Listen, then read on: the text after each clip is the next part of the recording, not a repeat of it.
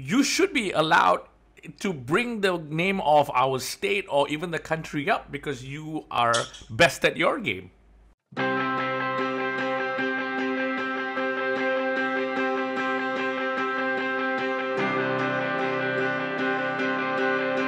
Yeah, Cindy, what's going on? What's the exact situation? Because everybody is speculating something, and of course, you know how when rumor spreads, it spreads wild. So you tell us from the horse's mouth what's going on.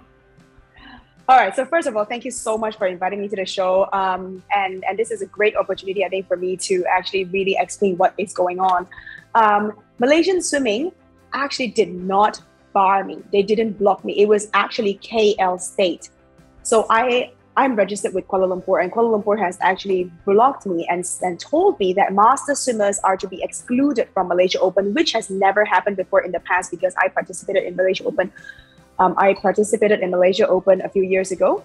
Right. And so this has never happened before, and there is no such age limit. So it's actually merit-based. As long as you meet 500 FINA points, you are you automatically qualify to swim for that state in the meet. So and then when KL kind of blocked me, I went up to the national level. I went to the Malaysian Swimming Federation, and they told me to refer back to the state. So basically, state pushed to the national level, national level pushed back to the state, and in the end, I. Okay, so a master swimmer is a competing athlete who is above 35 years old. 25. 25 years old. So you think that it could have been like an age-related issue? Well, that's what I was told. That was the main reason, is that master swimmers are not to be included in the meet. So master swimmers are 25 and above, and that would mean that Wilson Sim would have to step down this year because he's turning 25 this year. And all like Caleb Dressel, Michael Phelps, Nicholas Santos, who is 41 and just broke his own world record in the 50-meter butterfly. Nicholas Santos is the oldest world record holder. Anthony Irvin won his gold medal in the 50 free at the age of 36. We've got Katinka Hozu. We've got, all these big names, Ranomi, Kromovic.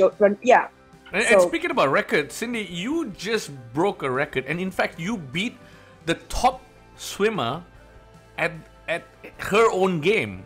So which is why I'm thinking when you spoke about merit earlier, you should be allowed to bring the name of our state or even the country up because you are best at your game. You've been a master swimmer for such a long time.